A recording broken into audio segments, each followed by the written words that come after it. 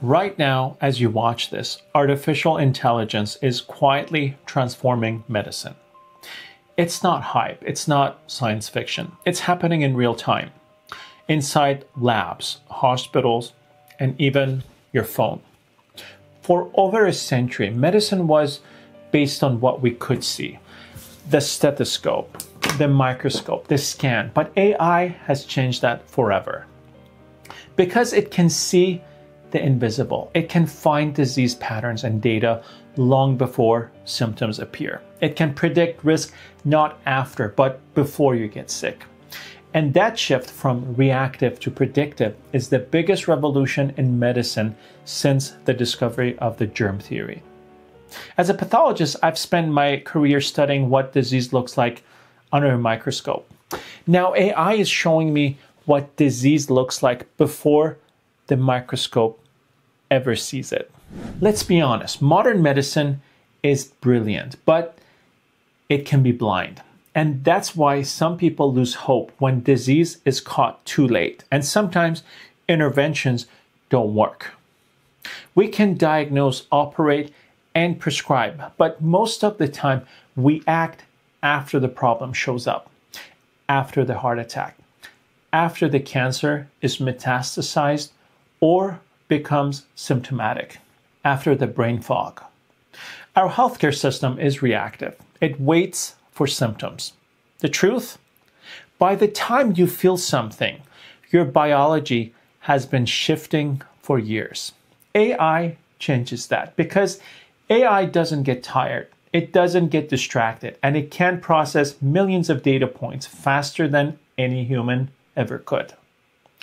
That means we can move from sick care to signal care, from treating disease to listening to the earliest biological whispers of change.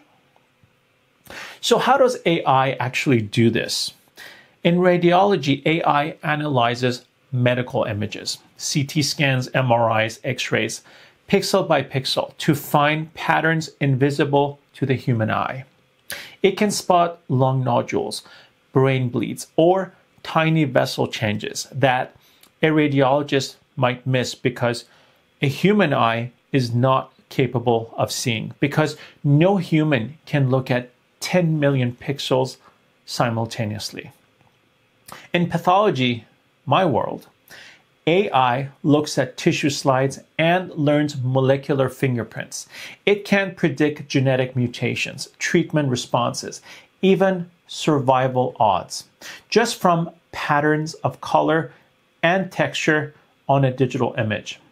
In blood tests, algorithms can detect subtle biomarker changes that predict disease years before it shows up. This is computational pathology, the fusion of biology and code. AI doesn't replace doctors. It augments us, gives us supervision into the hidden layers of human biology. Now let's zoom out. Our bodies produce oceans of data, what we call omics. Genomics, your DNA sequence. Proteomics, all the proteins your cells make. Metabolomics, every molecule your metabolism produces. Microbiomics, the trillions of microbes that live on and inside you. Each layer tells a story, but together they form your biological signature.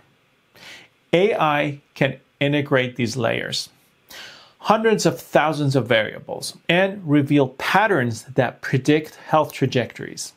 For example, by combining genomics and metabolomics, AI can identify who's likely to develop diabetes 10 years before glucose rises. That's precision medicine, not treating populations, but you. For most of history, medicine's rhythm was simple: symptom, diagnosis, treatment. AI flips that on its head: data, prediction, prevention. Imagine getting a monthly health map showing the probability of early cancer, cardiovascular disease, or neurodegeneration based on your biomarkers, sleep, diet, and microbiome. That's not fantasy. It's already happening in elite research centers. Soon, your doctor won't just tell you what's wrong. They'll show you what's coming, and you'll have the tools to change it. That's the promise of predictive medicine, catching disease at the molecular whisper, not the clinical scream. Let's talk about one of the most exciting breakthroughs, liquid biopsy. Instead of cutting tissue, we can now read disease from a few drops of blood. How? Dying cells shed fragments of DNA into the bloodstream. We call it cell-free DNA. AI can analyze these fragments to detect early cancer, monitor treatment response, or even catch organ rejection after transplants. It's like having a real-time molecular report card. In the next decade, your annual physical won't be a stethoscope. It'll be a blood draw that tells your biological future. AI isn't staying in the lab. It's coming into your home. Your smartwatch already measures heart rate variability, sleep, and oxygen. Next-gen wearables will track inflammatory molecules, cortisol, even glucose in real time.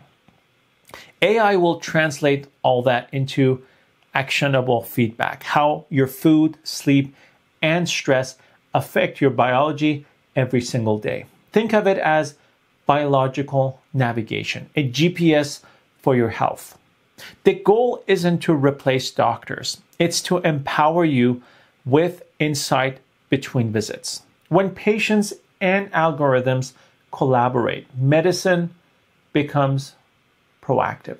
But let's pause, because this revolution comes with responsibility. AI is only as good as the data it learns from.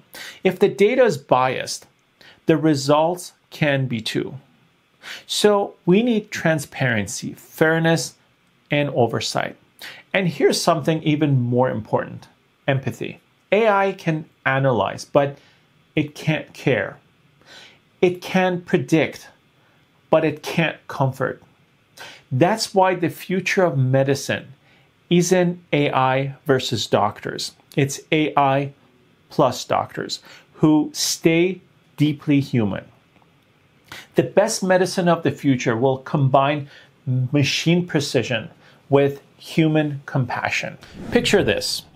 You wake up. Your wearable detects subtle shifts in your physiology, a hint of inflammation or early stress. It adjusts your nutrition plan. Your AI assistant explains why your microbiome changed. Your doctor sees the same data and checks in before symptoms start.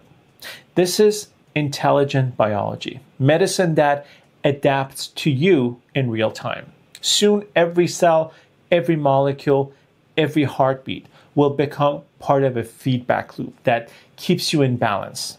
We'll go from treating illness to cultivating health. AI isn't replacing medicine. It's revealing medicine's full potential.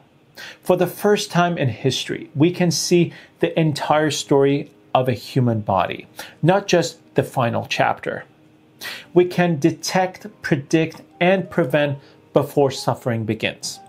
And that's the goal, not immortality, but a life of clarity, energy, and time. If this vision excites you, share this video, because the future of health isn't built in hospitals. It's built in knowledge, and it starts with us. I'm Dr. Amin Hedayat, pathologist, dermatopathologist, and assistant clinical professor of medicine. And this is the new science of intelligent medicine. I'll see you in the next video.